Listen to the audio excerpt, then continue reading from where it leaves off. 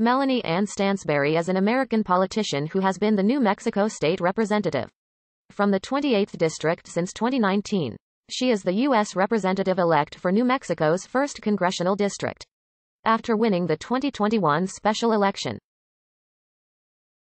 Stansbury was born in Farmington, New Mexico, and raised in Albuquerque. After graduating from Cibola High School, she earned a Bachelor of Arts in Human Ecology and Natural Science from St. Mary's College of California in 2002.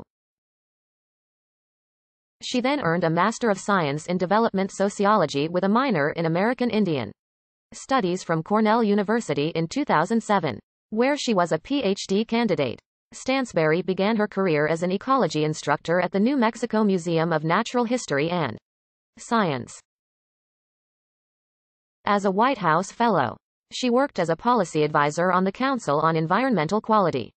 She was a consultant at Sandia National Laboratories and later served as a program examiner in the Office of Management and Budget during the Obama administration. She worked on the staff of the United States Senate Committee on Energy and Natural Resources and as an aide to Senator Maria Cantwell. Since 2017, she has worked as a consultant and senior advisor at the Uten Transboundary Resources Center of the University of New Mexico.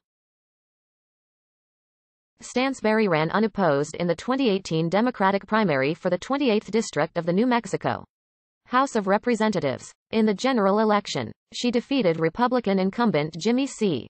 Hall, who had held the seat for 7 terms. Stansbury was again unopposed in the 2020 primary. She defeated Republican Thomas R. Stull and Libertarian Robert Vaillancourt in the general election by a margin of 10 points. In the House, Stansbury introduced legislation to improve the state's energy conservation and water resource management. She served as the vice chair of the Energy, Environment and Natural Resources Committee.